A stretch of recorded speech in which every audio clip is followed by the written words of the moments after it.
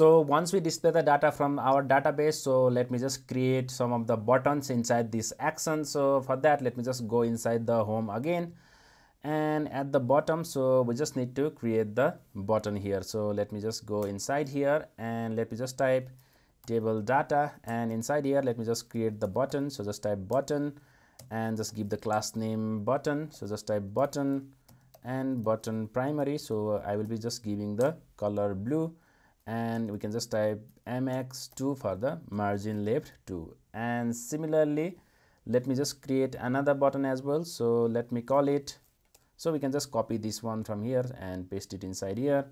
So let me just copy twice, and let me just keep the another color inside here. So let me just give something like outline primary, and let me just call the first one with view, and second one, so let me call it edit, and the third one, so we will be creating for delete. So delete, and we just want to change this primary color into danger. So danger will basically make it a red color. So let me just save this application, and if I just go here, so you can see view, edit and delete button has been added. So we will work on these view, edit and delete later on the video. For now, so this will just be the button. So once we do this on action, so now we will be working on this add user. So we will be writing the code for adding the user. So whenever I will be clicking on this add user, so this should display me a form, and once we submit that form, so this should display the data into this home page. So for that, just go to your VS Code and just go to this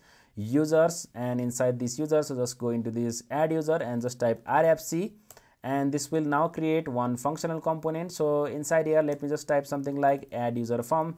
So we will be adding the form later on. So for now, we will just want to add the routing. So for adding the routing, so we just have to go to this npm and just type react router and just type DOM, and just go to this first one, so the react router DOM, and we just need to click here to copy this command, and let me just go here and open the terminal and just type Ctrl and B to paste that command. So this should now add the react router DOM into our React application. So if you see here, the react router DOM and the version 6.3.0 has been successfully added. So once we add that, so we just have to go to this app.js, and here, so we just need to import the react router DOM or browser router. So for that, just type import and just type browser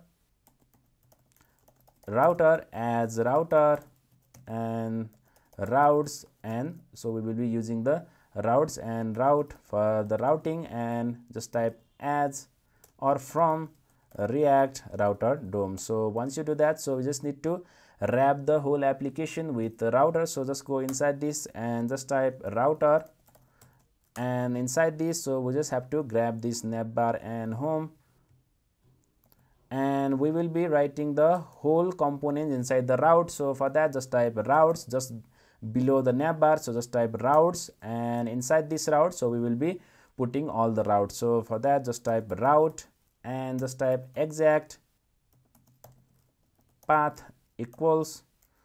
So now for home, so we will be just giving the slash. So whenever it will show the slash, so it will be it should display the home page. So for that, just type slash only and just type element and just give the curly braces and just type the home component, and just close the bracket, and again just close the bracket here as well, and again just close the bracket here as well. So let me just clear the home from here, and if I just save this application and reload the application, so this is showing some problem. So we just have to change these routes into route. So there are two routes here. So let me just save this application, and you can see on the slash route, so this is showing the home component. So similarly, so we have to use the same thing for add user as well. So for that, just type route and just type exact and path. So let me just give something like add user, or you can just give the default name whichever you want, and just type element, and in the element, so we just want to display the add user. So just give the curly braces and just type add user.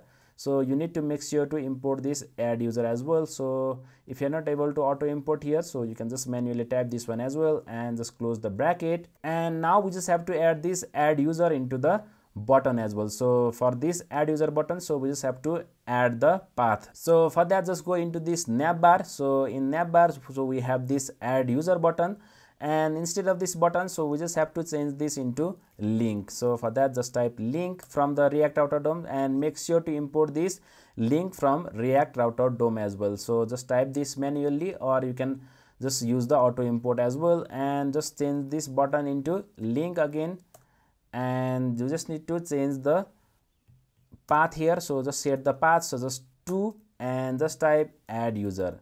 So this add user is basically coming from here. So we have given the add user here. So you just need to make sure to give the exact name which you have given in this route. So just give the same name here as well.